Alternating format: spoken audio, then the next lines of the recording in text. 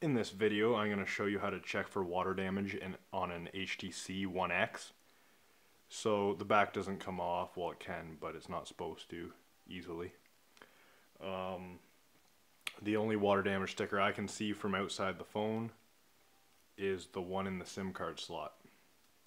So you just take out the SIM card's tray by putting a little pin down that hole, and then if you look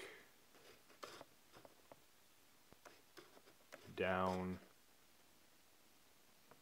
there, that red sticker is the water damage indicator, the liquid contact indicator.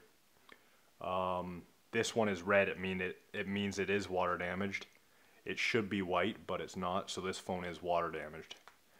And yeah, that's it. Thanks for watching.